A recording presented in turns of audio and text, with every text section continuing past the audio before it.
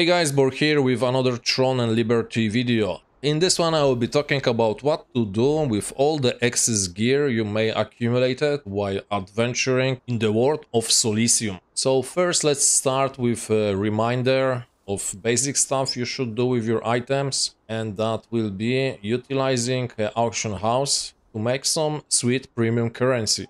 So first thing you should always check on the item is if it has Sellable Tag. None of my items here, as you can see, have it. But if you scroll down here a bit, I actually have some extracted traits, which you can see the icon for the market is yellow. So if you're lucky and you find normal item with this, you can sell it for quite a big sum of premium currency. Let's check on the Stormbringer crossbow. Go to auction house, we type the name of the item. So, first thing you can see here is the price of the item, and you can see the sum here is pretty hefty. Now, the thing is always hover over the item to see how many units were sold. In this case, it's only 2. So, the price you see here is probably not what is gonna sell for. Now, we can click on the item and see the one that is selling. It actually has heavy attack chance, which is very good trait, so maybe this item actually will be worth something. Now, the second thing, if you can't actually sell item on the auction house right away, is turning them into the lithograph. As you can see here, the price is a bit lower than just the normal item, but it's still pretty decent sum of money. Now, the way I will do it is when you select the item, you can actually go and click on the lithograph. It will show you that you need this blank lithograph scroll for weapons. Now, here's a very interesting thing you have to have in mind. To craft the blank lithograph weapon book, you will need 50 enchanted ink, 20 mana steel. Well, you can actually exchange the resources, but 20 of resource, 10 polished crystal, and 10 precious Rubikses. So let's actually see for how much those Rubikses go on the market. So right now you have to pay, let's actually run this, you have to pay 70. You need 10 of them to make the lithograph scroll. So as you can see, the crossbow is selling for 1000, which means, excluding the tax, which is 22% right now, you're gonna make 780 lucent. So the profit of only 80. So in that case, making this item into lithograph, it just doesn't make any sense. Now the situation is a bit easier, so to speak, when it comes to armors and accessories, because all of those items require half of the resources, and the rare resource used for making them is actually also cheaper. So in this case, we need the Stallon, which you can check on the market again, and you can see one sells for 9.8, so much cheaper. So my advice is be very careful when you go for weapon sales. It's probably better to just sell those precious stones unless you hit really good jackpot, but then you can always buy them from flea, so you only lose the 22% tax rate. Either way, if you end up with item that you can't make into Lithograph Book and it's not sellable on auction house, the last thing you can do is try to extract the trait from it, and maybe then you can make some money.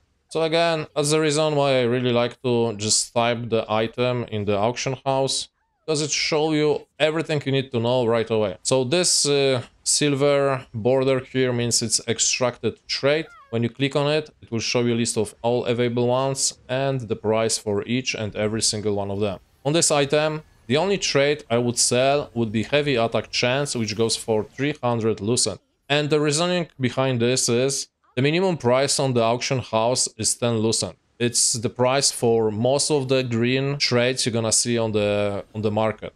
To extract trait from item, and in this case green item, you're gonna need one of those trait extraction stone. So that gives us very nice ratio. One extraction trait stone equals 10 lucent. For blue item, you require 5 of the trait stone, which means that I usually aim for at least 50 or more on blue trait item. And if you want to extract trait on the purple item, it's 25, which times 10, 250 would be probably bare minimum for me to sell the item. Because like, if you think about it, you can just sell 25 green traits and you have the same value as selling one item with one purple trait with 250. Yes, it's probably not gonna be that easy to sell that many green items, but this is just like a baseline. You can make it and tweak it the way you want.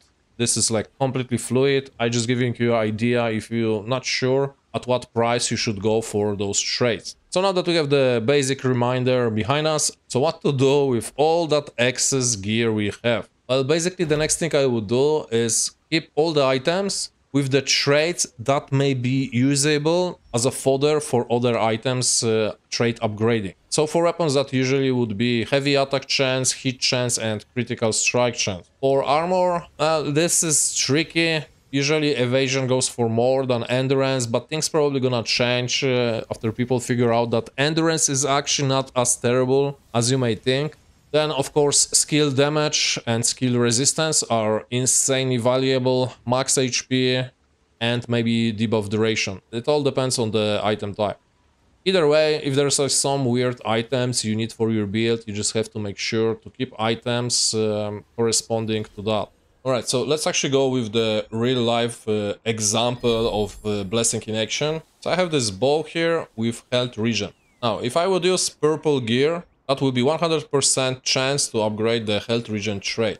Now, but if I will go with the blue one, which for the weapon, you can use any weapon you want, you have 10% that it's gonna actually hit the upgrade, and the rest, blessing. You're gonna get 40 of those blessing points, and if we accumulate 450, the next time we do this, it's gonna be a guarantee upgrade.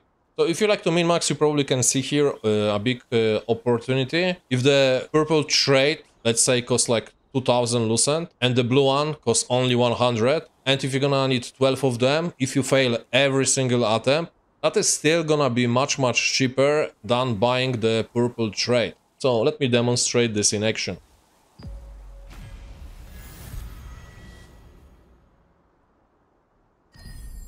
So as you can see, we didn't hit the trait, but we can try again.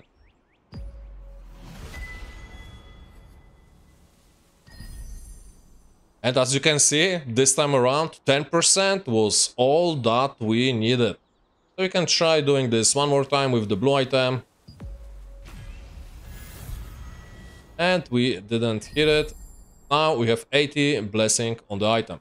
Now we can do the same with the green ones on purple item, but you can see it's only 1% chance. But if you have a lot of those items and you don't care about the powder, well, you may just go and hit that big jackpot.